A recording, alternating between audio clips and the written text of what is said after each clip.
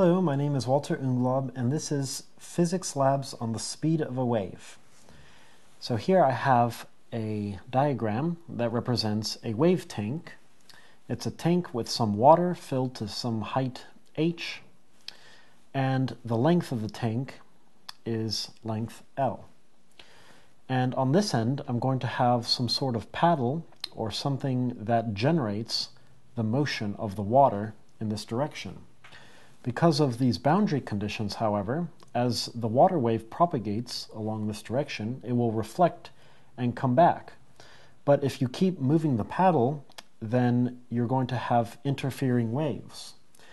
If you match the resonance condition, which is given by KL is equal to n pi, then you can create standing wave patterns.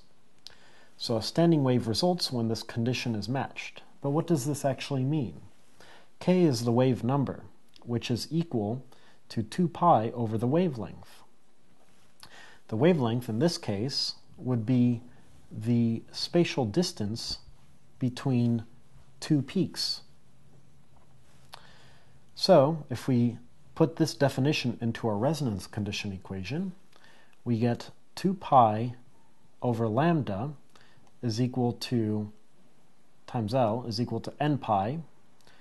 The pi's cancel out, and we see that the length has to be equal to an integer multiple of half wavelengths. If this length satisfies this condition, then we can have all sorts of standing waves, and the different types of standing waves will be denoted by this integer n. It'll just mean how many half wavelengths you can fit inside of this tank of water. So the next thing to do, now that you have information about the wavelength, is to determine what the frequency is. To do that, you can just observe on a stopwatch how much time it takes for a local minimum to become a local maximum. So when this standing wave is moving, it's like as if it were rotating. This part will move up and the peaks will move down and become valleys.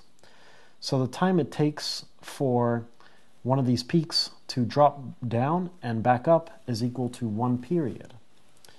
So the period, once you measure that in units of time, is going to be equal to 1 over the frequency.